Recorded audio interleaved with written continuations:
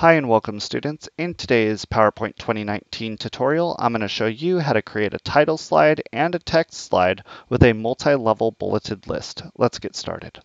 So I've created a PowerPoint presentation here using the Berlin theme and the green variant for that theme. If you'd like to follow along, go to a new presentation, select Berlin, and choose the green variant. Although the things that I'm going to teach you today don't require that theme, you can use what you're learning today in any PowerPoint presentation. The first thing I'm going to show you is how to enter in the presentation title. So you'll see that whenever you create a new presentation, there's one PowerPoint slide created, and then you'll see what is called a title placeholder. And it says click to add title. All that you need to do to add the title is click. So you click right there, and you'll see that my cursor is over the title. I click, it deletes that preset text. That text is just there as a placeholder. And now I'm going to type in autumn family programs. There we go. After I type that in, you'll see that I capitalized the beginning of A, F, and P for the beginning of each word. You may notice that on your presentation theme, the title is all capitalized. That's okay, that's just a setting within the presentation theme that you've chosen. On mine, I do have lowercase letters.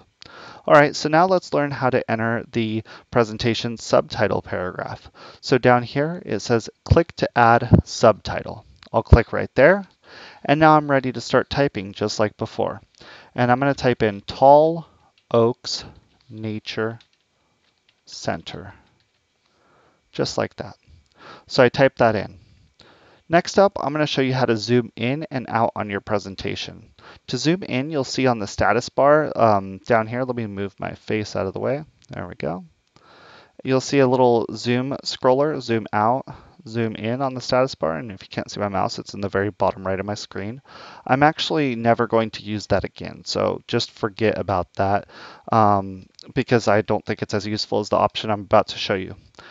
The way I zoom in is I click anywhere on my slide that is not really within like text, so I'll click out here, and then I'll hold down Control on my keyboard and scroll down on my mouse or scroll up on my mouse.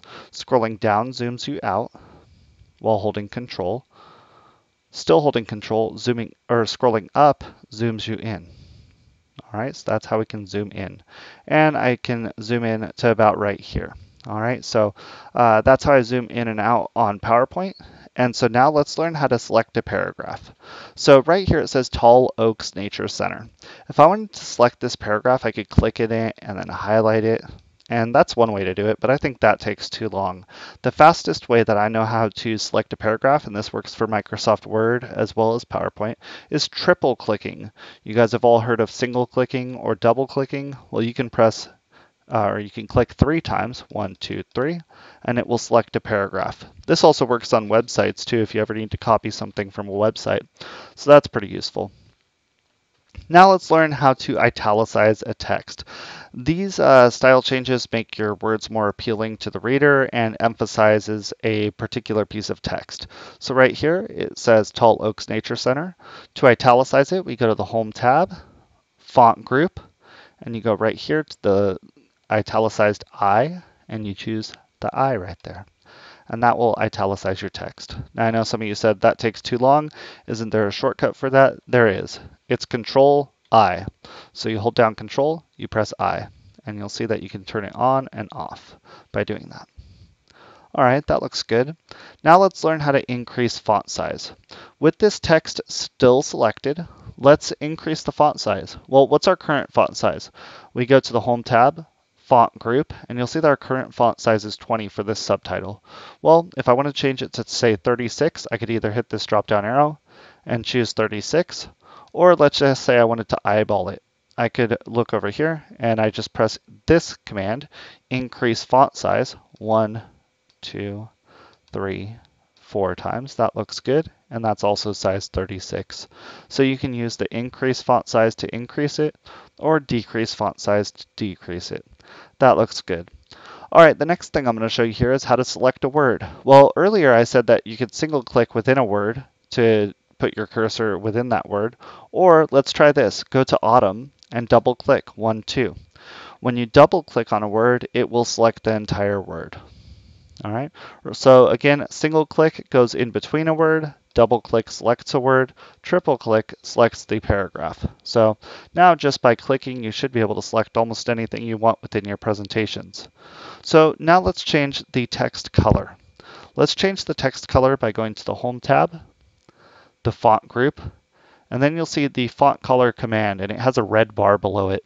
I never really use this command because this red bar is really just the last color that you used, or the default color, which in this case is red. So most of the time this will be red.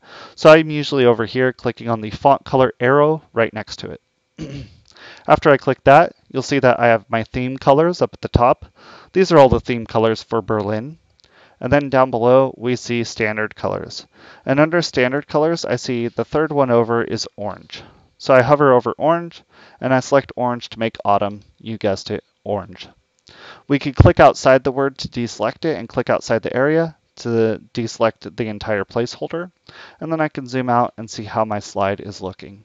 So that is how we have this title slide, add in a title, add in a subtitle, increase the font size, and also change the font color. So if you learned something from today's video, please do me a favor and hit the thumbs up button and consider subscribing to the channel. If you want to learn more about Microsoft PowerPoint, I do have a playlist on my channel for both Microsoft PowerPoint 2016 and Microsoft PowerPoint 2019.